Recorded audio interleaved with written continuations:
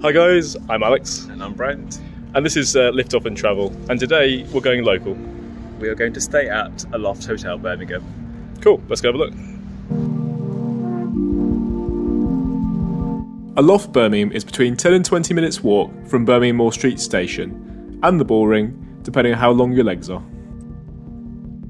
And next to Aston University and Birmingham City University.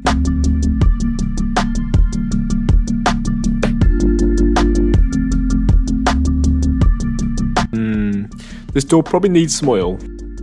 Once inside, what a lovely and well-designed space to welcome you. If you're too early to check in, or simply waiting for a friend or a colleague, there is plenty of seating available. There's also a quick stop cafe called Refuel, clever, at the very back. What a beautiful reception. Aloft is part of the Marriott Group in their distinctive range, along with AC Hotels and Moxy.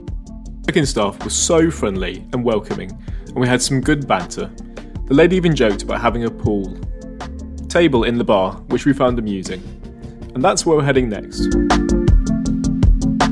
We didn't actually use the bar, but a little bit like the Moxy in Edinburgh, this felt like a fun and trendy place for a drink in the evening. And here's the pool table. Such a nice addition, and best of yet, free. Mystical Magic 8 Ball, will we enjoy our stay? Speaking of enjoyment, if you're enjoying the video so far, please help us by subscribing and liking below. Many thanks. Let's go check out the room. The lift music, by the way, is pretty good. There are about 266 rooms in total, and we are staying on the 5th floor. Just remember it's Birmingham, not Rio de Janeiro, so don't expect particularly exciting views out of the window. This is our room for tonight, 543. Oh dear, let's try the other key. Whew, thank God. What a beautiful room. Oddly, the first thing that catches our attention is that really vibrant carpet. I will just point out that we paid for a guest room with a king bed, but because I have Marriott Gold status, we were upgraded for free to a larger guest room with 2 doubles. Lovely. When you first come into the room, there's this nice long desk for working, with a comfortable green chair.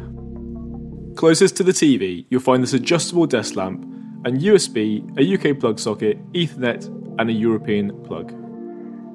The TV is pretty generous at 55 inches, in this pretty in pink surround. The remote control can be found below. To the left of the desk, you'll see the temperature control. As you can see, I have no idea what I'm doing. On the other side, you'll find a well-stocked coffee station, which includes a posh Nespresso machine. This seems to be a common feature with different Marriott chains, except for Moxy. Plenty of UHT milk and these branded mugs. Below the coffee station, you'll find a lockable safe. And a fridge with 2 complimentary Harrogate bottles of water. And above, you'll find a hairdryer and a copy of the Bible. To the left, you'll find a sliding door for the cupboard, with 2 bathrobes, a few hangers, and some additional towels above. Under the TV, there's also an ottoman, although it only sits on the left side as it's padded. If you want the larger room, you'll have to opt for 2 double beds. Below this is the standing king, and above is the suite. The beds are extremely comfortable, so comfortable I didn't get back up for a while. After a power nap, what a weird coincidence this was playing on the TV when I got back up. Nature calls, so it's a good time to inspect the bathroom. It's not the best in the world, but it looks extremely comfortable, modern and clean. Some lovely amenities here, including body lotion, a bar of soap, 2 glasses and 2 flannels.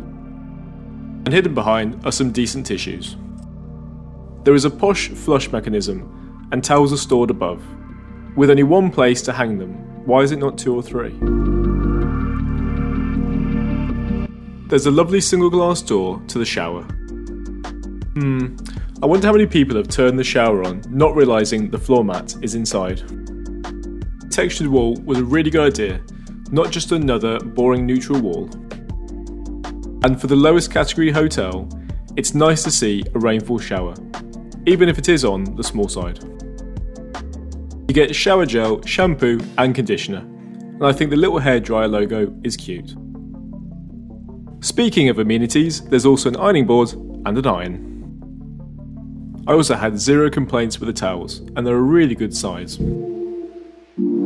Before we go out for food, we'll check out the view. As I said before, it's not amazing, but I'm just pleased it's not the back of a building or the dumpsters. I have no intention of using it, but there's a gym based on the first floor. You'll need your room key to access it. As is standard with Marriott hotels, there is plenty of different varieties of equipment.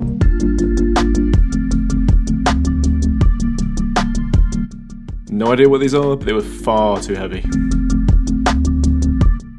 Quite hungry, we're heading off into Birmingham for some food at Grand Central.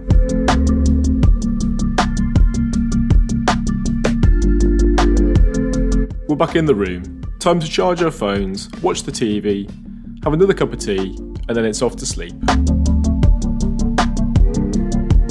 Both slept really well, room temperature was excellent, and the beds were firm but soft. How was our stay? Firstly, this isn't the most central hotel to tourist attractions.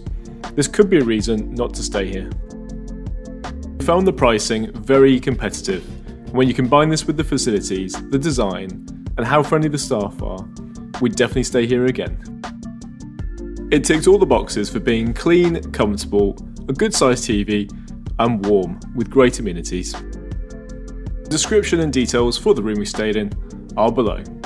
Thanks for watching.